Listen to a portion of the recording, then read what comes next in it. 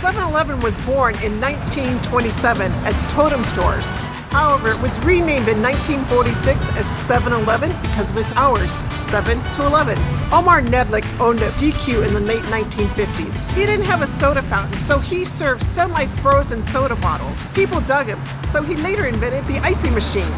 In 1966, 7-Eleven bought some of those icy machines. 7-Eleven called their drink Slurpees for the sound you make when you're drinking them. We chug 7.3 million gallons of Slurpees a year. That's enough for 12 Olympic-sized swimming pools. To celebrate its birthday on 7-Eleven, you can enjoy a free Slurpee from 11 to 7. Most popular flavors, Coca-Cola, followed by cherry. There are 13 7-Elevens in Simi, Moorpark, and Thousand Oaks. We'd love to help you find your new home in one of these sunshiny California cities where every day is a good day for a Slurpee.